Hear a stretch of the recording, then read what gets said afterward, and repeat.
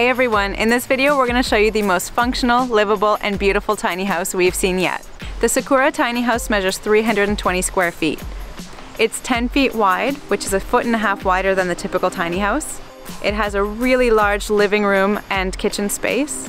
You can stand up in the bedroom because of the way they built it over top of the gooseneck of the trailer. And it even has a rooftop deck.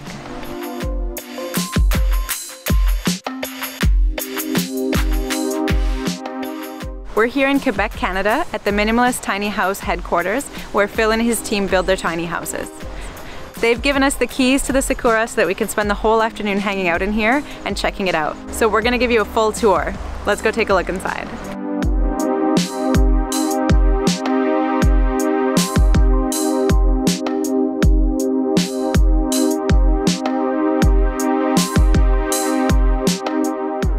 So we're gonna check out this tiny house from one end to the other, starting with the bedroom. To get to the bedroom, there's a nice little staircase here instead of a ladder, and it's actually built in 2 pieces so that you can push the staircase out of the way if you have guests coming into the entrance.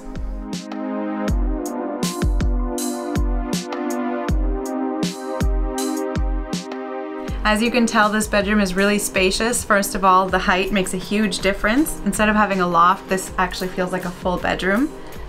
There's a nice double bed here and lots of storage. There's full closets and drawers over there and even more storage built into the wall here. And there's additional storage under the bed. And it's 6'2" standing height in here. This is one of 2 vents for the heat recovery ventilation system to make sure that there's fresh air circulating in the tiny house all the time. And there's a nice big window facing the bed as well so that you can open it up and get fresh air and lots of natural light in here. This is one of the most functional tiny house bedrooms that I've seen, especially since it's kind of on the 2nd floor. It just feels like a totally normal space. This is a really nice open concept living room with lots of built-in storage that doesn't make the space feel too cluttered. Some nice shelves here, and there's even storage under each one of these cushions. Another feature that we really like about this living room is that the coffee table doubles as a kitchen table and dining room.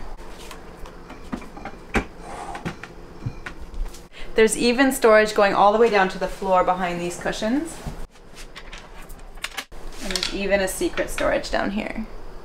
So we love all of the storage spaces that they've built into this tiny house without making it feel cluttered.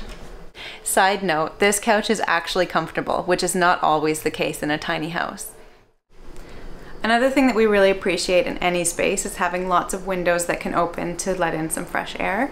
And this wall with 3 large windows that hinge outwards is a perfect way to make it feel like you're almost outside in here.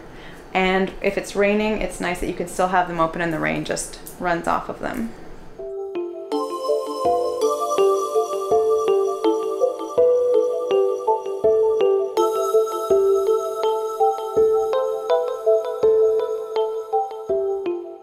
There's a galley kitchen here, so on one side you have a 4-burner stove and some counter space for food preparation, and on the other side you have a sink and lots of cabinets underneath and overhead, and a full-size fridge.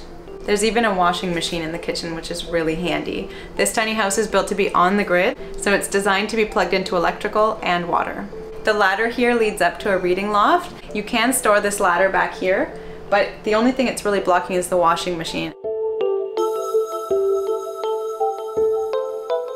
Back here is the bathroom. So there's a sliding barn door here. There's a Nature's Head composting toilet on one side, a bathtub here, and a sink and storage area here. There's 2 cupboards on either side. The one on the left is the water heater. So there's a large water heater in here, and the reason they chose such a large water heater was because of the bathtub. And the person this tiny house was designed for wanted to be able to take baths without running out of hot water halfway through filling the tub. And the in-floor radiant heating system is in this cupboard. And that's the source of heat for the entire house. The Nature's Head composting toilet has 2 parts. You can see by the way it's designed here, there's a spot for urine to go down into this container that can be dumped out. And then the rest goes into a chamber that you add a special additive to, and you can turn the drum and it will compost inside the toilet. The pipes at the back of the toilet help to vent any bad odors, and there's a 12-volt fan in there that's running all the time to make sure that air is going in the right direction.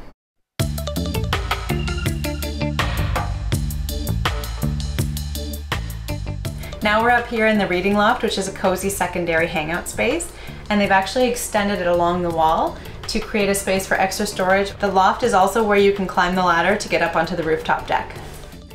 This is the second heat recovery ventilator at the other end of the house. So there's 2 in total, and basically they're drawing fresh air into the house and expelling stale air. But what they do is they capture the heat from the outgoing air so that you're not losing all of your heat while you're getting fresh air.